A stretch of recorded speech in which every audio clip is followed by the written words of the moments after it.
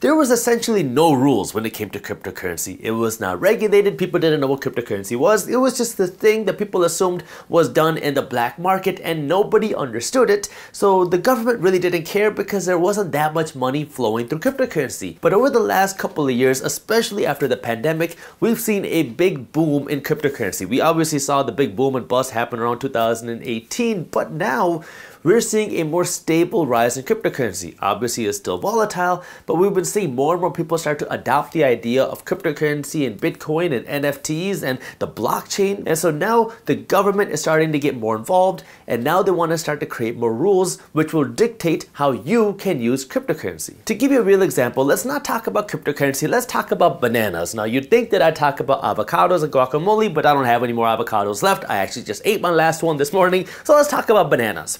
If there was no regulations on how to sell bananas, now I could pluck bananas at whatever time that I wanted to, whether they're green, whether they're yellow, and then I could sell them however I want. I could go to your door, start knocking on your door and say, hey, do you want to buy some bananas? I could put up a street stall wherever I wanted to and entice people to buy my bananas, and I could charge whatever prices that I want for bananas. That's how selling bananas would be if there was no regulations. But regulations create more rules. Like the government could create a regulation saying that I can only sell bananas if they're not a certain shade of green. And the government can also create regulations saying that I can't just go and open up a food cart on the middle of a random street. I have to go and get a license and get approved first. And the government can create regulations saying that I'm not allowed to go door to door and start selling bananas.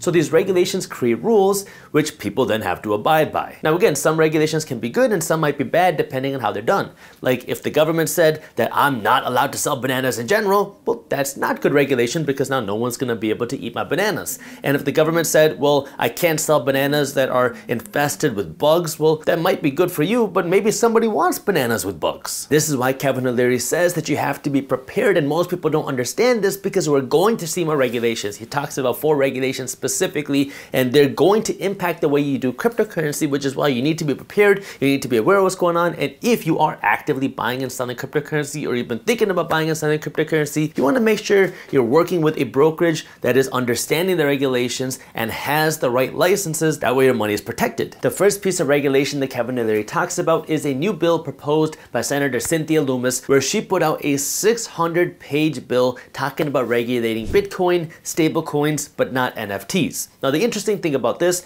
is she's not only called on other politicians, but she's been calling on private companies and private individuals to help advise her on how to regulate cryptocurrency, and Kevin O'Leary is, I guess, one of those people. Senator Lummis, she is crafting this massive bill. It's over 600 pages. It's huge. And she's asking for input from the private sector, including investors like me. The second piece of regulation is the Joe Biden executive order on cryptocurrency, where he's not outlining cryptocurrency, but he wants to start regulating it. He wants the government to start thinking about a potential United States digital dollar. But there's also a big concern about climate change in that bill, which is a direct attack on Bitcoin mining. There's POTUS's executive order. The good news there is he's not outlawing cryptocurrencies, he's embracing it for the productivity enhancement. But buried in that order is a concern about climate change, and that is a direct swipe at the Bitcoin mining industry right now. Third is a piece of regulation by the SEC where they put out that every public company should be disclosing their carbon usage through a carbon audit, and their whole idea here is it's another way to regulate Bitcoin mining and how much energy is being used through cryptocurrency. Another vector that just hit the market in the last 14 days was the SEC memo about requiring carbon audits for every public company. Now that is scary.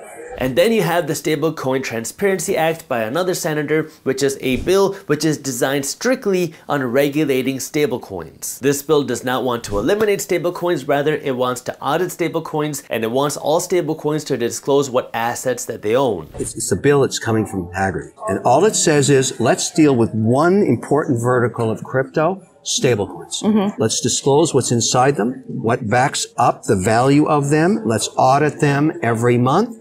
And let's not let them own any asset with a duration of more than 12 months. What Kevin O'Leary says is that if these regulations go well, and they get passed without over-regulating cryptocurrency, then it can open the floodgates to money coming into cryptocurrency, because now you're going to have the big pension funds, you're going to have the big institutions that are going to feel okay putting the money in cryptocurrency, because it will create the opportunity for somebody to create an actual Bitcoin ETF or a Bitcoin fund, where now it's an ETF that you can buy and sell on the stock market, but this fund owns actual Bitcoin. We talked about the first Bitcoin ETF on this channel when it first happened, but that first Bitcoin ETF doesn't actually own any Bitcoin. It's a derivative. It doesn't give you exposure to actual Bitcoin, it gives you exposure to a derivative of Bitcoin.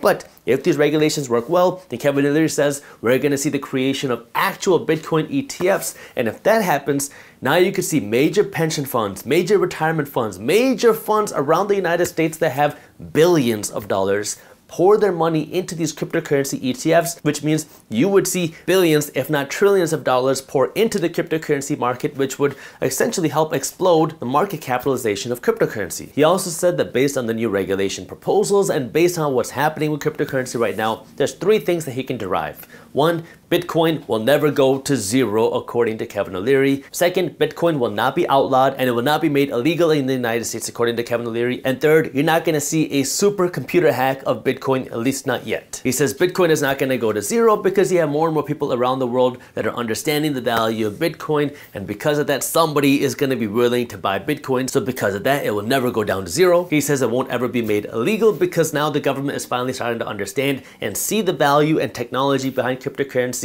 So it's going to be in their best interest not to make it illegal, especially considering how many people have an interest in cryptocurrency nowadays. And 3rd, he says that we're not going to see a Bitcoin supercomputer hack at this time, because it makes no sense for somebody to create a computer that could create this type of super hack, because if a computer was powerful enough to do that, they would be better off just mining and creating more Bitcoins instead of trying to hack and steal other people's Bitcoins. If you enjoyed this shorter clip from my longer videos, here's another clip that I think you'll love. And while you're at it, if you're interested in learning more about how to invest your money in real estate, our team put together an amazing guide on real estate investing. This guide goes over what real estate investing is, how to start using real estate to generate cash flow, and how to build wealth with real estate. This guide is completely free when you sign up for our daily newsletter. So if you want to read our guide on how to start investing your money in real estate, you can download that guide just by clicking that button right over there. Thank you for watching, and as always, keep hustling.